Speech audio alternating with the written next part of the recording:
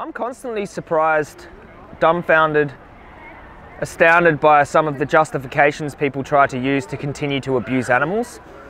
They would never use these justifications in any other context, but as soon as it's to defend their meat-eating habit, their logic goes out the window. There's a fire inside your heart, and let it light up the world. Light up the world.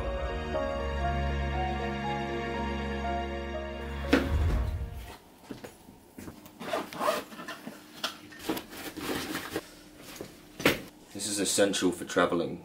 Like, you just never know if the country you go to is going to have it, so you've got to bring it with you. This is a travel pack, and this is gold dust.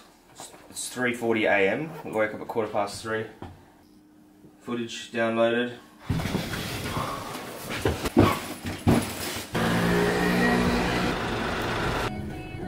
Day 2.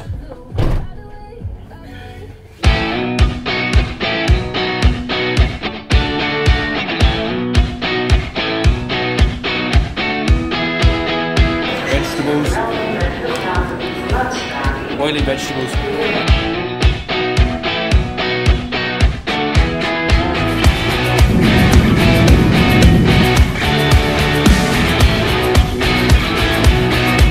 What is it?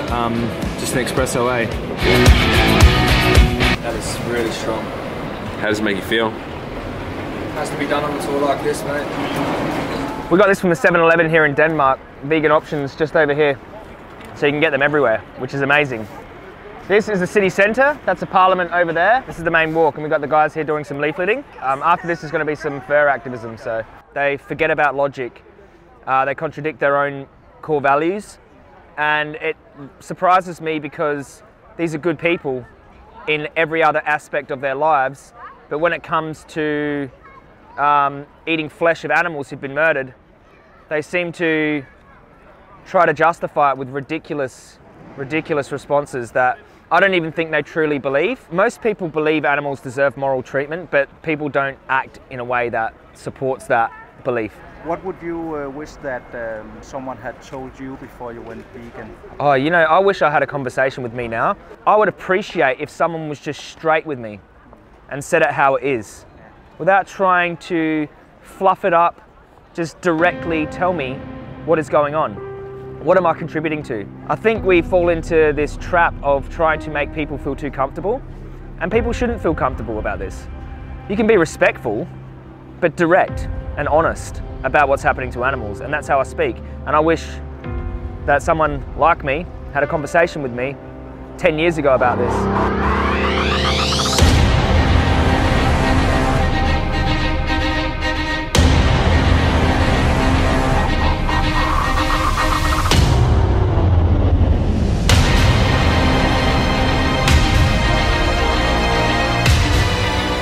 Here in Denmark, apparently they are such big exporters, and they have a big fur factory here, which is why they target fur a lot more, which I think is a good idea.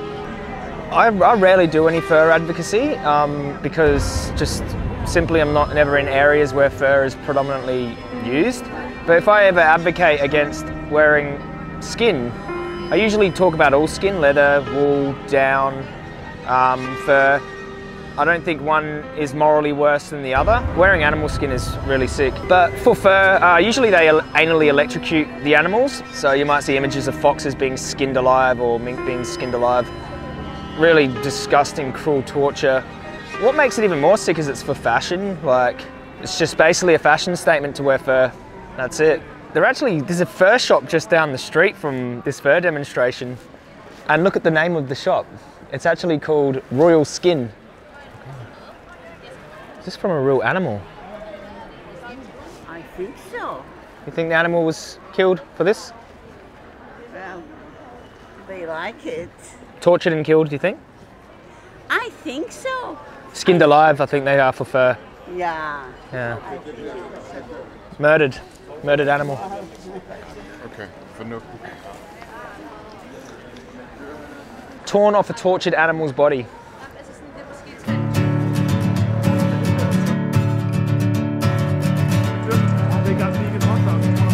Are you sure they got vegan hot dogs? Are you counting my calories for me?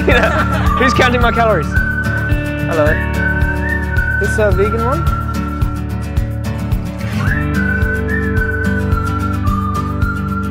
They sell vegan hot dogs at these little hot dog stands in Denmark. Let's try it.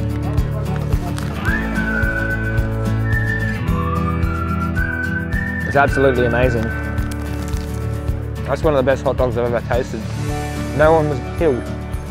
Murder-free. Hello, how are you? We're upstairs, is it? There's a new wave online, if you haven't noticed, which echoes the true core principle of veganism, which is the abolition of animal exploitation. And I was like, okay, take the animals out of there, put yourself in the animal's position. Would you accept that?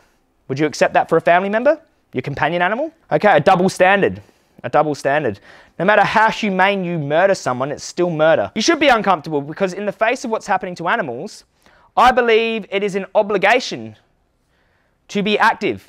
I think it was, to me it felt kind of magical because you just addressed exactly what I think our movement at this time needs. What's that? You just inspired me so much. Really? Yeah, my heart is pumping right now. Wow.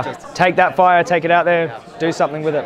And what you should do is align your actions with your own moral belief that you hold towards animals already. And that is what a vegan is. I'm really grateful for what you do, and thanks, man. Of course we all are. We really appreciate it. Thanks, brother. Yeah, keep no going, problem. mate. Yeah, man, you too. Don't give up. Yeah, man, you too. It's more important for you because you inspire many more people. You have so much reach. So could you. Yeah, of course, but you have like your YouTube channel and Instagram and all. So it all started somewhere. See you later. Absolutely epic. Thank you so much. No problems at all. Thanks for inspiring me so much, man. I really appreciate it because I just quit my job so I can do more activism. And like, you're a legend. Yeah. I mean, let's go get 1 hour's sleep and wake up and go do it all again. I don't want to fucking work 5 days a week when I hate the job, and I can work like with activism, which is so much more rewarding. Yeah, and you only live once, man. Yeah, you want to follow your passion. I mean, yeah, for sure. That's pretty intense. The reactions after it have been really powerful here in Europe, man. I know, like, it was really emotional, hey? Thanks so much. Take good care of yourself, okay? I will, thank you. Like almost thought I was starting to get desensitized to, you know, just people coming up to me after speeches, but it's really like, especially tonight, it was really emotional for me, and especially that last guy who spoke to me. Yeah, really inspiring speech as well. I think there's a few maybe here that didn't do that much activism that you really inspired, so it's great. I mean, really appreciate it. It's a tough ride, like, doing this, but like when you do stuff like that and you get people so supportive and grateful, and that you've really affected their life in a profound way, and they express their gratitude for it. There's no better feeling than that. And people like you really like. I don't think you get enough credit for how important you are for the vegan movement.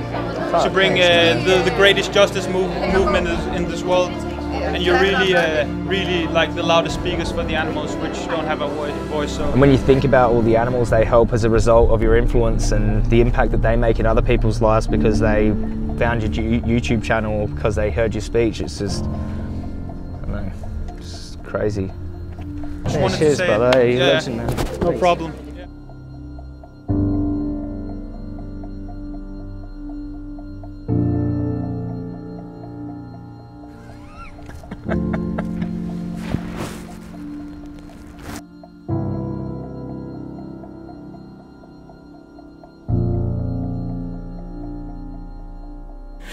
Animals are struggling right now, gargling on their own blood. Stop, stop, stop, stop, stop, stop, stop!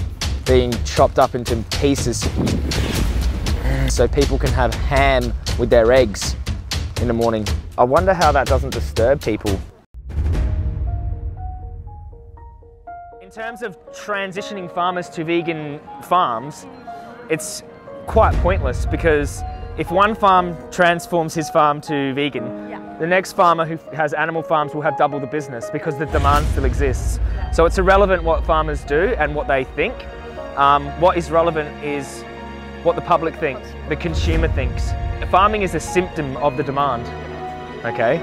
So you don't go out and change the symptom, you deal with the cause, which is consumers.